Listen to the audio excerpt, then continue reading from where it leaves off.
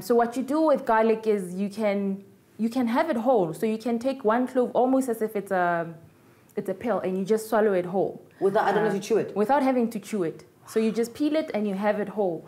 Don't do this for children because you know how garlic can burn you on the inside of your mouth. Yeah. So the lining on their inside is not so ready for that. At what age? From under the age of 5. Okay. Otherwise, what you can do is just chop it up and put it in your food. Yes. You can cook with it. You can put it raw in your salad. This will kill the bacteria that are needed. It will strengthen your immune system. It's a natural antibiotic without killing what you need within your own body. Incredible.